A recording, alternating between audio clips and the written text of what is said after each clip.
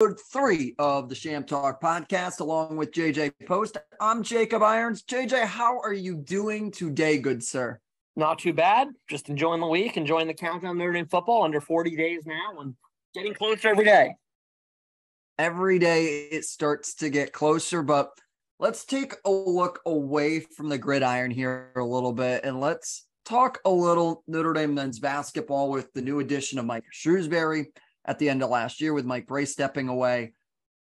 Get a big transfer and F Tae Davis from Seton Hall. That, although he's a young guy that didn't have that much playing experience for the Pirates, he brings a new youthful energy to him. Yeah, I mean, the counting stats don't pop off the page. You know, I don't have them in front of me. I think they look around like, 3 points a game, couple rebounds, nothing that you're going to look at and think like, this is a big time addition. But I do think it kind of speaks to the character of Shrewsberry's rebuild. The idea that, one, this is a guy who's already young, even for a freshman, he's young for a freshman. So he has multiple years of eligibility and presumably multiple years of development left to come.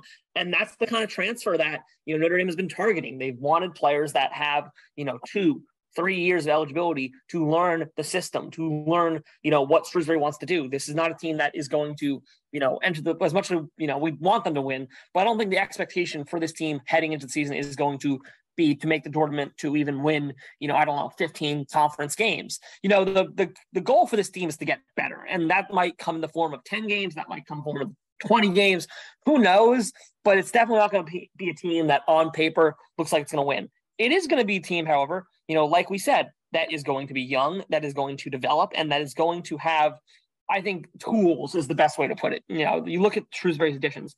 A lot of these players are guys who have, they have tools in the sense that, they have not fully emerged on the court yet as stars, but they have the things that make you think they could be like high impact players. F Tae Davis, kind of being a good example of this. He's got size, he's got a lengthiness about him that, makes you think he could probably be a bigger small forward than, most of the players in that range. He's 6'7", and he's got bounce. He can attack the rim, So I think these are the type of players that Shrewsbury's going to want to add, where he's spoken at length about not wanting to have any one system, but rather a system that fits his players. And I think kind of when you go that route of having a system that gets molded around who you have on your roster, that means you want to have a lot of versatile pieces. Davis, someone who can play both small forward and power forward, someone who has shown a willingness to kind of attack the rim, a willingness to, be bouncy, to be an impact player, on the court. That's the type of player Shrewsbury is looking for, someone who, might not be a finished product yet, but is going to be getting better every game, and someone who can look at in multiple ways and see where he fits best before he finds his final landing spot on Shrewsbury's rotation.